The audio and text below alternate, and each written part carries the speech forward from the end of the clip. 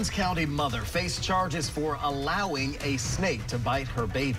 Good evening, everyone. I'm Rod Carter. And I'm Stacy Scheibel. Thank you for joining us tonight. We're learning more about this story that has caused some national outrage. The video has gone viral.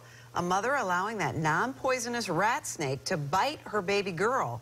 The sheriff's office wants her charged with child abuse. Melissa Marino is joining us now live outside of the state attorney's office in Bartow with much more on this story. We now know what prosecutors are saying. They're saying not so fast, right? Yeah, that's right. Right here's a copy of what they sent back to the sheriff's office saying they need more evidence to prove this case. This is the video that started it all. A mother allowing this small non-venomous snake to bite her baby. And then this. The baby's grandmother, Brenda St. Laurent, tells us they live in a rural area, and her daughter was just trying to teach her baby the dangers of snakes. The baby was startled by the jump, not the bite. The bite did nothing. It didn't break the skin. The family says they've gotten threats, some even saying her child should be taken away. But the court of public opinion won't have a say in this case.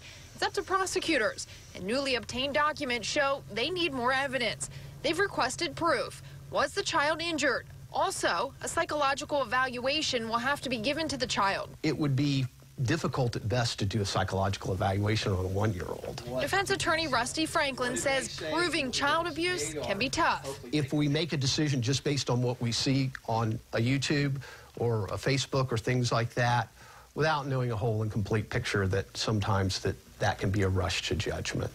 The family hopes a thorough investigation clears their name. I think people just enjoy misery, making other people miserable. They can jump on a wagon even though they don't know the whole story.